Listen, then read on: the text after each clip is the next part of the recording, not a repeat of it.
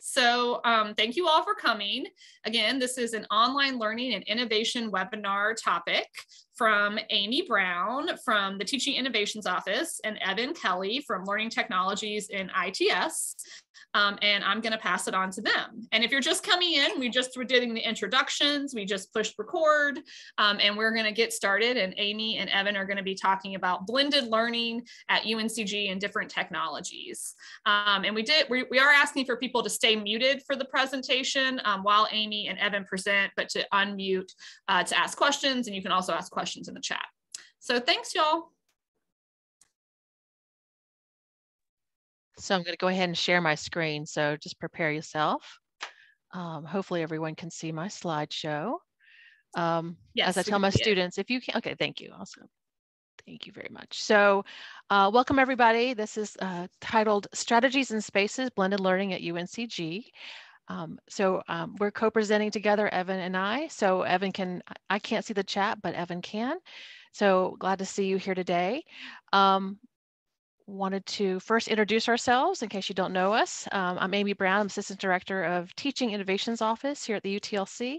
And Evan, can you take a moment to introduce yourself? Yep, I'm Evan Kelly. I'm an instructional technology consultant with the Learning Technology Group in ITS. Fantastic, thank you. So we have some ambitious goals today for our brief time together for 30 minutes, and that is we want to define what is blended learning, so kind of get over this term. And then next we want to talk about how UNCG defines this term. So I've done some research to share with that you guys. And then next question, when is it really appropriate? So is it really for everyone? And then share those next steps. So if you've decided to make that leap, then what do you do next? Finally, we're going to let Evan kind of show us some new spaces here on campus for blended learning. And then today, you'll actually get to experience some of those new places as a participant. So that's very exciting. So let's start today first by talking about what is your perception of blended learning. Sorry about that. And so if you would take a moment in the chat, 20 seconds, and kind of share some words, phrases that come to mind when you think of blended learning. So just kind of share that. And Evan, if you wouldn't mind saying those out loud for me, since I can't see the chat. Yeah, definitely. And don't be shy. All right. We have Matthew saying hybrid, multimodal, and Sam saying, I teach in person or the libraries and Zoom is on while I'm there in person. That's my experience. And Audrey says some real-time interaction plus some asynchronous learning. Right. Fantastic. Thank you guys so much. So let's define it. So blended learning is actually an umbrella term for lots of different approaches. So at its heart, it's using like face-to-face, online, asynchronous, and synchronous. And as we were getting ready, we're like, God, the language is hard because the whole face-to-face language is a bit awkward now because like I teach right now, and I know that sometimes I have students in Zoom and have some in the room, and are they really face-to-face? It's difficult. So today I'm using some awkward language of together time. So because we're living in strange times, so when I say together time, it refers to when I'm with my students at the same time. So they could be in the classroom or Zoom at the same time. We're all finding that new territory. So blended learning is actually an intentional approach. You actually have thought about it, about how to get your students together. COVID made us reactive. Let's just be honest. So in that fateful March 2020, when we all like shut down and went remote and we just kind of reacted, and then that following fall, we all got online, and then we came back to campus and we had to be flexible, and we figured it out, but it was a weird time. So the pandemic is still here. Let me use that language. It's not gone away, although we would all love it if it go away. But now is the time that we can start being more intentional about making decisions like this. So we've got some more flexibility and we can be more thoughtful. So we've got terms that we use. And again, there's a lot of play here and definitions and how people use hybrids, and we'll talk about that here in just a moment. So that hybrid is essentially that online and that face-to-face or together time. So your instructional hours, like if you have a 3 credit hour class that meets for 3 hours, it's a blend of online and face-to-face. Whereas high flex refers to that same blend, but students can decide at any moment, say, I'm not going to go to the face-to-face, I'm going to just do it online. So students have that flexibility, they can decide, whereas hybrid tends to be much more of, yes, you will have that synchronous time. And then there's online synchronous, which really impressed me about how faculty kind of jumped into that for the fall 2020. A lot of online synchronous classes came to be, and some of them actually liked it and stayed there. So those are those terms, but again, there's a lot of fluidity in those terms as well. So we need to keep that in mind. So the question I get a lot from faculty is, how does UNCG define it?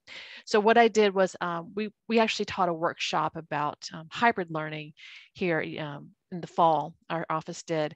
And we found this is in the course scheduling documentation for Banner for the registrar's office. So, there's course schedulers all around the campus, and they use this documentation to enter courses in Banner.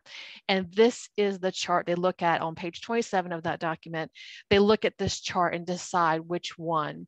And you can notice there's things on here that, like codes on here, I can't define for you, but I'm going to hopefully make you look at the asynchronous, so it's online only. You got the synchronous, so it's online only, but it's at the same time. And then you got the hybrid or the hybrid, and it's hybrid courses that replace a percentage of face-to-face instructional minutes with web-based online minutes.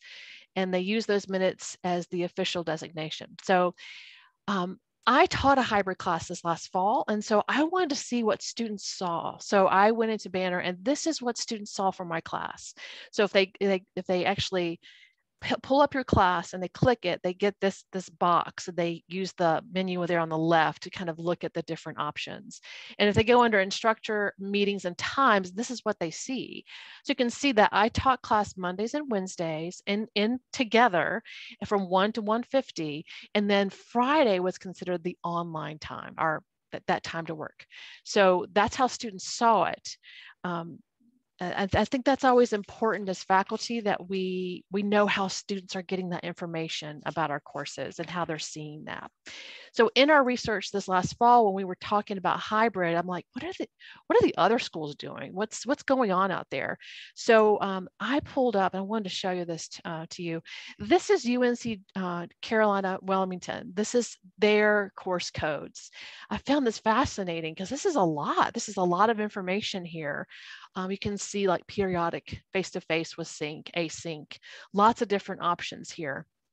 And it can probably go on and on and on. So there's lots of different ways to look at blended. So, but I wanted to share like how our other schools are actually defining it, and more importantly, communicating that to our students and their students. So there's questions you may be asking yourself, because if you've taught a blended class, whether you wanted to go that route or not, or you're thinking about moving that way, what are questions that you're now asking yourself? And you're thinking, how does this actually change things? How does making it blended actually change things? What's really different? So again, you're thinking about together time and then independent time. So that together time, whatever mode you're taking, becomes much more focused. So that changes a lot. So, but I don't know about you, but so when I moved back on campus, like everybody else, and started teaching in person, I realized just how much I missed being in the same room with my students and seeing their faces and having those conversations. And the great thing is that blended kind of gives me the best of both worlds. It gives me that online time to get them through that material and that face-to-face conversation time. But I'm also frustrated. Like a lot of faculty, I'm frustrated because I'm now dealing with attendance issues, whether it's COVID related or not, getting students to come to class, getting students to come prepared to class. Oh my gosh, did you do the reading? Did you do the reading? No, they just look at you with this blank eyes. So how do I help them, get them to come prepared to the class and help them stay on task? And I find that a blended class helps me address that in a different way than I haven't had with other modes. And let me explain how I structured the class, and that might help illuminate that. So my 50-minute sessions tend to be like maybe 5 minutes of like a brief lecture. And that lecture is, where did they have questions online? Like, what do they keep missing online?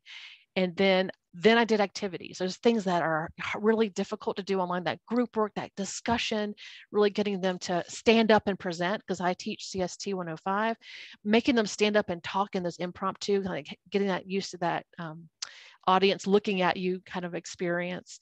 So I used that time for that, but then online became more set to their pace. So, you know, as a teacher, you walk in and you go one pace, but there's 25 students in there, or 50 or 100, and they all need to go a different pace. So putting that information online allows them to kind of go their own pace. So some students need to listen to your lecture 10 times to get it. I mean, that's just the reality. Or, you know, listen to it, stop, and then go back. And there's some students who got to like, hey, I need to turn on double time. So like you're going twice as fast, because they're just really getting it. So everyone gets their own pace. So what I do is I put that information online, and then I give them one or more assessments and say, are you ready? Do you really have it? Do you really have it? So that when they come to class, they have it, and then we can have deeper discussions, and I can answer questions. And I'm actually spending my time more on activities than actual lecture. So that's kind of what happens when you teach a blended class. You kind of think about that differently. Like, can a student go their own pace? And yes, they can. So let's talk about when it's appropriate. This is a big one. It's not for everyone. That's just the reality. It is a purposeful, intentional discussion that you've had with yourself and your department chair, if it's appropriate. And I know that some programs here at UNCG are actually really pushing this and going this way, and are excited about it. Like the Bryan School, they're very motivated to move to blended learning, just because of the need of flexibility for their target audience of their students. So they're embracing it, but other programs will find their own way if they want to embrace them. But just keep in mind that blended learning is very student focused, and they have to commit to a certain level of work online before they prepare for class, and that's really hard. So that means I have to think about what things do I need to put online and design online to make sure that they know that they're ready. And again, students are motivated by a grade, so I got to do something for a grade to kind of get them there. So they'll have them do the reading, which I hope they do the reading, and then they review my video, do assessments, and then so that, again, that time together is meaningful. So you can also use Canvas for remediation. So some students need more content, more activities to get it. Like, for instance, in my class, students really suffer or struggle with verbal citations. They see it, but then saying it out loud or remembering the information, it's just really hard. So I could use my online time to give them more time to remediate and kind of get that information. And then again, we got those students who just go really fast. They're just like, I got it. So that having that time online allows them to kind of, again, move at their own pace. And I can also give them things that are more advanced. So I keep them interested, because that's a big one. Got to keep them interested, keep them going. So let's say that you're enticed or curious and want to go further. What are your next steps? So let's talk about those next steps. So if this is a new thing for you, if you've never taught a blended class, like an intentional blended class, we have at a reactive time, so let's talk about an intentional class. I do recommend that you consider your next step as reaching out to the UTLC, and we're going to give you a link to that consultation form here at the end of. Let's help you talk through that. So my favorite thing in life to do is, besides, being with my family, is I like to sit down with faculty and help them dream it up. Like, we look at your outcomes and go, how do you want to assess this? Where do you want to go? So helping you through that. So alignment to those outcomes is always the number one question, getting there. And you got to think about structure. Like, what do you want to do? Like, for instance, I use the online time for them to get ready for the next class, but I've seen faculty say, I want to get ready in class and then get them ready for the online work. So you can kind of decide, is online the driver, or is that time together the driver? You can decide that. You also want to start communicating your intentions to your department chair, of course, because again, you want to make that known in the schedule so that students can make those decisions, those informed decisions before they sign up for your class. And if you want to teach a class like this, you may be struggling with finding the right approach for yourself. So I know some faculty really struggled with when they, reacting to COVID, they're like, my classroom, I wanted them to all talk to each other, but the Zoom kids couldn't, or Zoom students, excuse me, couldn't hear the students in the, I call them all kids, sorry y'all, and we call them the Zoom and the in class, they couldn't hear each other. It was frustrating. Or my internet connection at home is not strong enough. Or I don't want to teach an online synchronous in my office. It was awkward. So because I want that classroom technology, I didn't have the whiteboard, I didn't have the way to show pictures and stuff. So actually UNCG has kind of thought of that. And we now have some new rooms that can actually make that easier. So you can think differently about how to connect to your students, and then what options could you use as a teacher. So Evan is here today from Learning Technology to kind of introduce those new spaces to us. Evan? Yeah, thanks, Amy. I'd like to introduce some of our hybrid-ready learning spaces at UNCG. These spaces were created so that we could better connect with our students who were not able to make it to class. And it's our investment with engaging distant students during the pandemic, as well as after the pandemic, which, like Amy said, we hope is soon, but it's not here yet. These spaces are equipped with a digital dry erase board, multiple displays at the front and back of the room, auto tracking cameras, a dual monitor PC, laptop connection, and a document camera. And all the technology you can find in these rooms can integrate with Zoom to provide an experience that's as close to being in the classroom as we can make it. So I'll go to the next slide. And I want to tell you that we currently have 2 learning spaces available that are equipped with this technology. There's Stone 186 and Stone 169. So I'm in 186 right now, and each of these rooms fulfills a different purpose. So I'll tell you about each one. 186 is our premier hybrid-ready classroom, and it can be reserved through the registrar for your events or for your regular classes. It has 4 cameras that can be used to capture the instructor and the class from any angles. So I mentioned they were tracking, so it will follow me as I walk around. And each of them are designed to be able to be operated easily by just the instructor. So there's a pad at the front of the class, and you can do most operations just by pressing one button, and it'll display what you need to your Zoom session. So I'll give you a demo of that in a little bit, but I want to talk about Stone 169 first. So we'll go to the next slide. And in terms of technology, Stone 169 is just like Stone 186. We have the same motion tracking cameras. We have the same great microphones. We have dry erase boards and document cameras, but there aren't any seats for the students to attend in person. So the idea is that this is like a classroom without the class. So there's no students, at least present in the room. So you can host your class synchronously online, or you can pre-record your lectures with access to all this great technology that you might not find in a regular classroom. So those are really kind of the 2 primary use cases of Stone 169. So you might want to use it if your home internet isn't very reliable, like Amy was saying, or if you'd like a consistent classroom environment to teach your online courses. Either of those, this is a great option, Stone 169. In the future, we're going to be calling spaces like Stone 169, where it's the classroom without the class, a video conference room, or a VCR.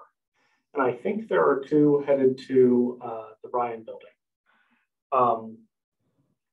So those are each of the options. One's a more hybrid focused environment, and the other one's more synchronous online or a pre-recorded session. So now that I've talked a bit about each of these spaces, I'd like to pull down the slides and I'll start showing you around the room. Okay, so I mentioned that there are motion tracking cameras. So you can follow me around, and I just want to show you how far they go. So you can find me up here at the back of the class, and it doesn't really matter where I go. I can go to the middle, get down among the students and the desks, and then I can return to the podium, and the camera is going to track me the whole way around the room. So another thing that I hope was apparent while I was moving around the room was that you could hear me the whole time. So that's because of these beamforming microphones that we have in each of these spaces. So basically, in this room, there's 4, and they'll detect speech. And when they detect it, they'll kind of lock on and zero in like on the source. So in that case, it's me. So anywhere I go, I'll be right here. So you might want to let your students know about how accurate they are and how they do lock on. So if there's a side conversation in the back, you need to let them know that maybe if they were trying to keep something private, it might not be so private. People on the distant end might hear it. So we mostly a plus for the instructor, and it may keep some of these side conversations down. Now, if you're familiar with some of our standard technology enhanced classrooms, you will be familiar with the document camera, but I'd like to show it to you anyway, just to give an example of how we can use it in Zoom. So on Zoom, I'm gonna go to share my screen, and you can share it just like any other screen. So I'll click share, and then I'll click document camera on my pad. So here you can see I have a map of UNCG campus, and this would be fine if you had a syllabus or any other notes that you take physically, and you wanted to share those with the class. But here I am. I'm just reminding you all that we're in the Stone Building, and I had mentioned earlier that most things can be done with one button on the Extron panel. So I'd like to show you our dry erase board, and I'm just going to click right here on the dry erase board button, and I'll come over here and demo it for you. So I've already got the Pythagorean theorem written on the board, and I've used multiple different colors so that you can see you can use anything you want. It'll pick it up and display it accurately to the students at home. So I'm just going to write Pythagorean theorem just to show it out.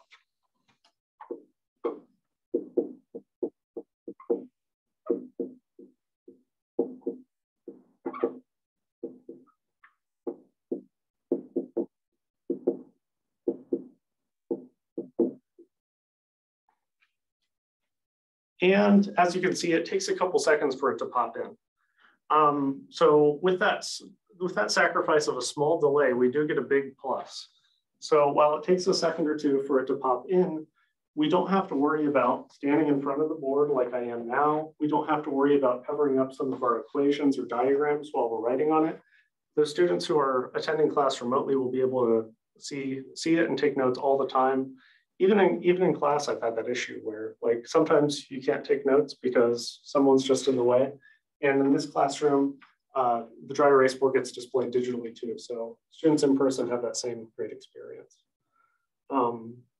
Okay, so I'm gonna stop sharing for now. And I'd like to show you the thing that makes this really a true hybrid classroom. And in my opinion, that's the interaction between our in-person students and our remote students. So we want to get as close to face-to-face as possible. So I'll show you what I'm going to do. So first I'll select the Zoom and put it on my board. And now I can see everybody who's attending there. And I will swap my camera to our audience camera. So now I'm going to join you all in the audience. Okay, there I am. So I'm out here just like your students would be. And because of the multiple cameras and different angles that we can achieve in this room, you can tell who's talking. If I'm a student over here, you know it's me. If I'm a student over here, you can still tell. And no matter who I am, you can hear me clearly and understand who I am. And with the Zoom view at the front, I can tell who's talking if you guys want to have a conversation with me as well. So I think this is as close as we can get to face-to-face, as close as we can get to it. But we're really facilitating that together time. But yeah, so I think we have some more resources in another slide, but I'm going to be joining you all from here in the audience, just so you can get a better idea of how it works. And if you have any questions for me or Amy, we'll be happy to answer them. After this is over, we're going to send you with Sam a list of links to use to those next steps, or a consultation form, how to reserve this room. So you'll definitely get those links in the follow-up message. All right. Do you have any questions about teaching a blended class or using one of these spaces? So Matt has a question in the chat. Do you need to wear a FOB or anything as an instructor to be tracked by cameras? So no, you don't need to wear anything like that. Basically, when you turn the tracking camera on at the beginning of your class, it will look for a human-like object. And when it finds it, it will identify it automatically and track you around. So I'm not wearing a microphone. I'm not wearing anything that's pointing a camera at me. I'm just here in the room.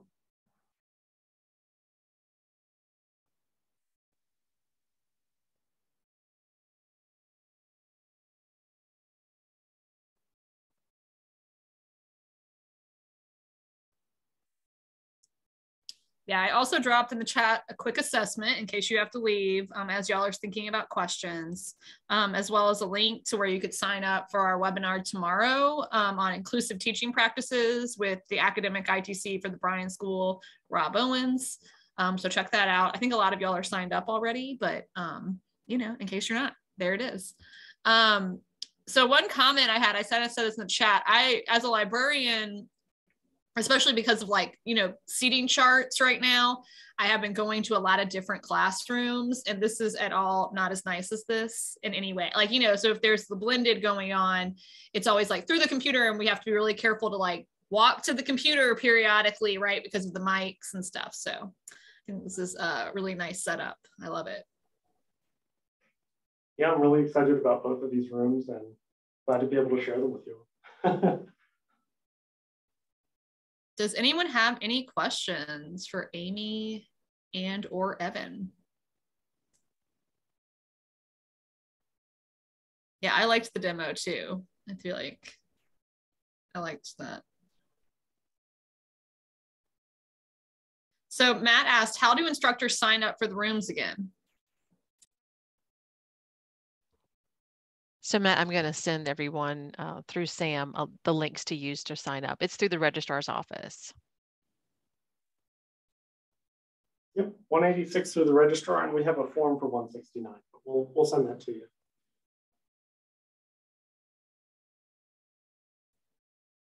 Okay. Well, we're right at 12:30. So wow, Evan and Amy, amazing timing. I'm impressed. So please fill out the assessment if y'all have a chance. You will get an email with this recording. All the other recordings are on that link I dropped on online learning, you know, the page there. That's where the recordings live. So if you want to see what we've done in the past, if y'all have any ideas for the future, because a lot of y'all are instructional technologists here, let us know. But thank you all. Have a good rest of your day. And thank you, Amy and Evan in particular. And I will follow up with the links that they mentioned, as well as the YouTube recording, as well as the transcript. Bye. Thanks so much for having us.